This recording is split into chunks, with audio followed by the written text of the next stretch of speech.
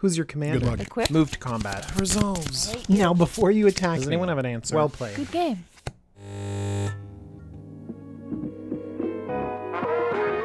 Hello, this is Jumbo Commander, and I have a very special deck tech for you today. It's Grimlock, Transformer Tribal Commander deck. Grimlock is a very special card. It's a Hasbro promo, and Grimlock Dinobot Leader is pretty amazing. Let's take a look at what kind of deck we can make out of this crazy silver bordered card. 1 red, green, white for a legendary artifact creature Autobot. Dinosaurs, vehicles, and other Transformers, trademark, creatures you control get +2/+0. And then you can pay 2 and convert a Transformers toy you own to its other mode. Grimlock Dinobot Leader becomes Grimlock Ferocious King. You flip this card over, and then Grimlock Ferocious King is a legendary artifact creature dinosaur. It is an 8/8 trample, and then you can pay 2 to convert it back to its other side. So this is a crazy Transformer tribal general that honestly is very interesting, if not slightly powerful. So how do we build a deck around something so crazy and silver bordered as Grimlock? Well, I think we can focus on these 3 categories: dinosaurs, vehicles, and transformers.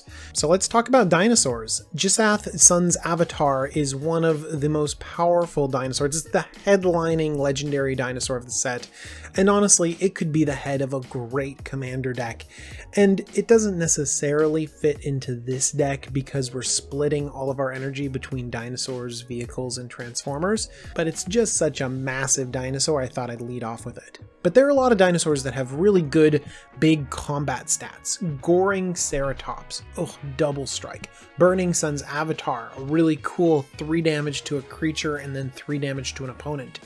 The newly spoiled Gitala Primal Hunger is a gigantic creature that's going to be super cheap if Grimlock is buffing your other dinosaurs. Verdant Sun's Avatar is just a huge dinosaur that can gain you a bunch of life, and Carnage Tyrant is just a really good card. And honestly, we don't have a lot of dinosaurs, so we're going to include every one that's even kinda good. One thing I want to point out while we're on this page is you can see a lot of really intense mana requirements: double white, triple red, 3 doubled green cards, and so we're going to pay extra close attention to having a really efficient mana base. But you know, big fat dinosaurs don't actually take as much advantage out of Grimlock's pump as many smaller dinosaurs, and so we can take a look at dinosaurs that put out other dinosaurs. Thundering Spineback and Regisaur Alpha can really go wide with dinosaurs and then take advantage of that +2/+0. And Huatli Warrior Poet could give us a couple dinosaur tokens here and there. You know, we have actually a few really good dinosaurs that are more flexible than these big beaters I'm describing. Kinjali Sunwing, Deathgorge Scavenger, and Rampaging Ferostodon.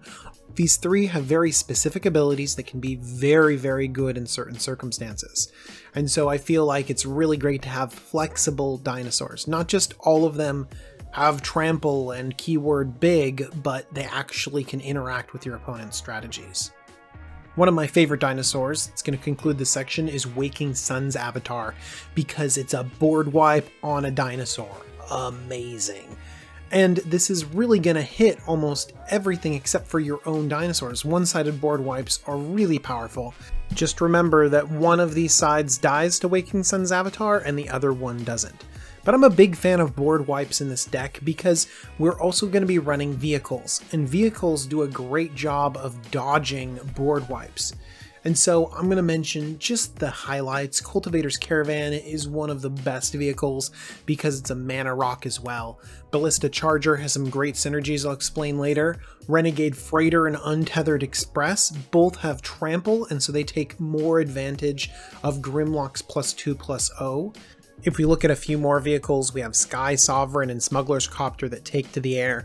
Smuggler's Copter is particularly particularly great because of the card draw. Bomat Bazaar Barge, along with its alliteration, also has that ability to replace itself. There are plenty of other vehicles, but not a lot of them stand out as really powerful inclusions. This is kind of similar with dinosaurs too. We've only had one set of dinosaurs so far, so even though there's some great ones, it's really hard to fill out a whole deck just full of dinosaurs without including the subpar ones. The same thing is kind of true with vehicles. And so maybe we finally have a deck where we can play both of them because Grimlock allows us to combine them together. I like that. I like the ability of melding tribes together, especially ones that are underrepresented, to make sure to have one coherent strategy. But of course, I left out some of my favorite dinosaurs because I wanted to use them to highlight a strategy, and that is my Enraged strategy. Enrage is a very cool mechanic that came out in this set. You can see it on Ranging Raptors and Ripjaw Raptor. When these dinosaurs are dealt damage, you get an awesome effect. You get to put a basic land onto the battlefield tapped, or draw a card.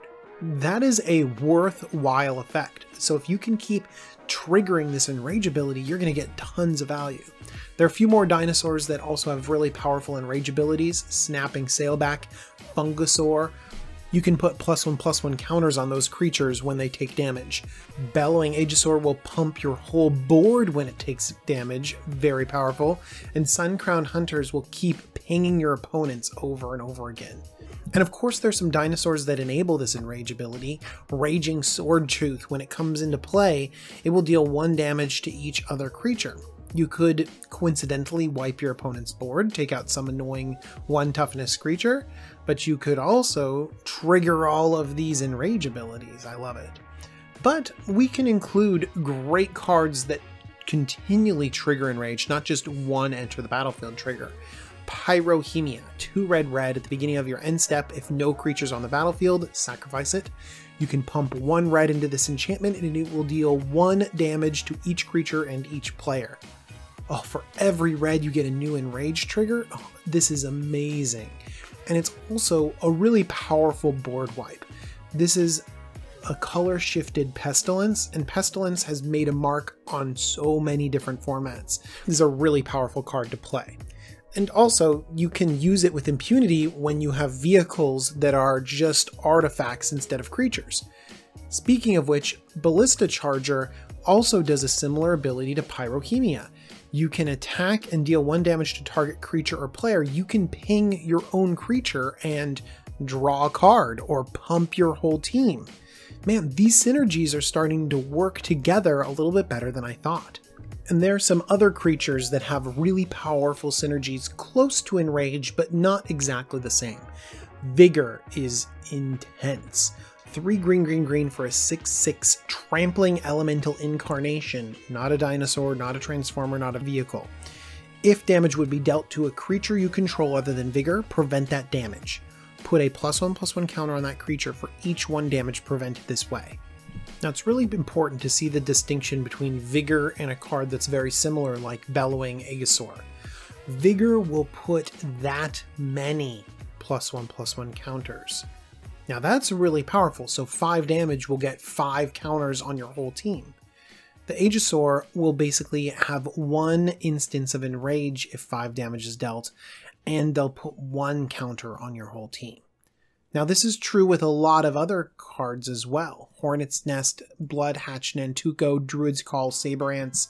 If you deal a ton of damage to these great creature producers, you'll flood the board with creatures. But if you do that same amount of damage to a Raptor Hatchling, you will just get 1 instance of Enrage and 1 3/3 green dinosaur creature token with Trample. So if we want to take advantage of Enrage, we want controllable small amounts of damage, like the Pyrohemia, like the Ballista. But if we want to take advantage of the cards like Vigor and Hornet's Nest, we want huge instances of damage, like Star of Extinction doing 20 damage and getting 20 Hornets or 20 Squirrels or 20 +1/+1 counters. I think we need to include Star of Extinction in the dinosaur deck. It just needs to be in there. So why don't we go a little bit deeper into this strategy with cards like Blasphemous Act getting 13 things, Hour of Devastation, Chandra's Ignition, Chandra Flamecaller. These are also the board wipes that we liked so much. We liked having board wipes because our vehicles dodged them. So maybe this is seeming like a little bit more of a unified strategy after all. You know, if we're going to be forced to play Star of Extinction, I mean, we just got to, we should probably run Stuffy Doll, Boros Reckoner, Spite-Mare, Arc-Bond. All of these cards could redirect that 20 damage of Star of Extinction straight at your opponent's face. And also these cards work particularly well with even things like the Raging Swordtooth or Pyrohemia. So now I'm imagining this deck. It's full of dinosaurs, it's full of vehicles, it's full of creatures that can redirect damage. I'm liking the sound of this, but I feel like we're missing out on one of those categories. We clearly don't have enough Transformers. Unfortunately, there are no other cards from the Transformers universe to receive Grimlock's buff. But wait. Mark Rosewater, guru of the Silver Border and rules aficionado, says that a Transformer is any double-faced card that uses the Transform keyword action. Oh my gosh, everyone. Grimlock is our official werewolf commander because all the transform cards can fit in perfectly in this deck. So let's talk about werewolves. I think that the first werewolf we have to jump into is Huntmaster of the Fells, Ravager of the Fells. It's one of the best werewolves out there. And you know what? We will invite Ulrich of the Krallen Horde into our deck. Sure, you can come along too. And just think about it, both of these creatures will get huge. This pump is really powerful for them. I also have to say that one of the best werewolves out there, Duskwatch Recruiter. I'm putting it in a lot of decks. It's really good. Not only will it get you cards later on in the game, but flipping it is not that bad because being able to ramp is really strong. Sage of Ancient Lore will also replace itself, giving you a little bit of card draw. Mana werewolves certainly have a home, Scorned Villager and Uvenwald Captive, but also Conduit of Storms. But next, we know that werewolves belong in this deck because we have the ultimate synergy, Smoldering Werewolf. When it enters the battlefield, it deals 1 damage to each of up to 2 target creatures. Smoldering Werewolf is an enrage enabler, just like Pyrohemia and Ballista Charger and Raging Swordtooth. They all come together. Actually, werewolves fits really well with this. Remember how I said that dinosaurs and vehicles are a little bit shallow when it comes to card quality? Well, werewolves fits into that too, and so when you combine all 3 of these tribes, they kind of blend together really well, and we can cherry pick our favorites among each one. So you might ask yourself, do both sides get this +2/+0 buff? And yes, they do. And we can also talk about other Transformers. We're not just limited to werewolves. We can drop Avacyn in this deck. Oh my gosh, and when Avacyn flips, it deals 3 damage to each other creature and each opponent, another Enrage enabler in our Transform deck. I also like that all of our Transform cards don't have to be werewolves. I kind of like Lone Rider, especially because with Grimlock out, it's a 3/1 first strike lifelink, and when you gain 3 life, you flip it into it that rides as 1. And that becomes a 7/4 first strike trample lifelink. That's an insane card. Now, I don't think that this is a game-breaking card, but it's certainly pretty cool and interesting, and I don't think I've ever seen it at a commander table. It'll be nice if it finds a home. So now I'm thinking of other double-faced cards, and my mind immediately moves to Meld. When Mark Rosewater said that Eldritch Moon Meld cards counted as Transformers, I got very excited only to have my hopes dashed, because he clarified and he said, no, they're not Transformers in a later blog. So that could be one piece of confusion that you might run into. But nevertheless, I think I'm going to include Meld creatures. They do not get the buff. But if this is a transform tribal, if I'm trying to really get into these transforms and double face cards and flipping things, I think Meld really deserves a place in my deck. So not getting the buff, Gisela the Broken Blade and Bruno the Fading Light will turn into Bracella Voice of Nightmares, which honestly doesn't need a buff. It's insane on its own. And we have Hanware the Writhing Township, which is created through Hanware Garrison and Hanware Battlements. I'm also a huge fan of the art on that Hanware the Writhing Township. You can see actually a lot more scale and depth to it with the two kids in the wheat looking at this abomination in the background. One thing I really love about making these videos is finding good art from the cards and blowing them up and really looking at them in a different way rather than on a piece of cardboard. And I needed to show it to you like this because one of the more frustrating things is clipping that art so that it fits into the stupid YouTube box. And this art clearly needed to be shown in its entirety. Now, Meld creatures not counting as Transformers was a bit of a hit to me, but I took it in stride. And then the Baby Gatewatch. They were first called as not Transformers because they were exiled. But then someone said, wait, Mark, hang on. They literally transform. How can they not be Transformers regardless of whether they go into exile or not? And Mark Rosewater was like, you know what? You're right. They say transform on them. They are Transformers. So the Flip Walkers will get these buffs. I think the best one has got to be Nissa. Nissa is just really great, but Chandra, pretty powerful too. Getting that buff lets you flip Chandra a little bit easier. This is really not the deck for Kytheon, so he's like, maybe if you want to include all of them, that's fine. But this category is more about the flavor as well. I think that this is just a transform deck. And so if you want to go with transforms, let's put in all of them. How about Vance's Blasting Station and Rowing Rites of Itlamok? Do they get a buff from Grimlock? No, they turn into lands, but these are great cards in their own right, and why not play cool transform cards? Treasure Map and Thaumatic Compass are also great flip cards, and keeping with our transform theme, some of the most flavorful cards for this deck have to be Conqueror's Galleon and Arlen Cord. Do they get a good buff from our commander? No, not really. But Conqueror's Galleon is a flip vehicle. Oh my gosh, that's exactly what we're going for, transform cards, and we're going for vehicles. Arlen Cord is a transforming werewolf. They really don't take advantage of Grimlock at all, but they totally fit in with this deck. We're going to be having a deck where we're constantly transforming everything, and honestly, we're going to be winning this game with style points. But not to say, Grimlock is a powerful card in its own right. And Grimlock Ferocious King, the dinosaur side, an 8/8 Trampler, that's pretty impressive. If you want to lean on how powerful the dinosaur side is, you could throw in a little bit of a sub-strategy of Voltron, throw in some equipment. And you know what? If I was going to throw in a piece of equipment, I'd just have to throw in a transforming equipment, Neglected Heirloom. It costs 1 mana, 1 to equip, but when it flips, it gets +3/+3 and first strike to the equipped creature.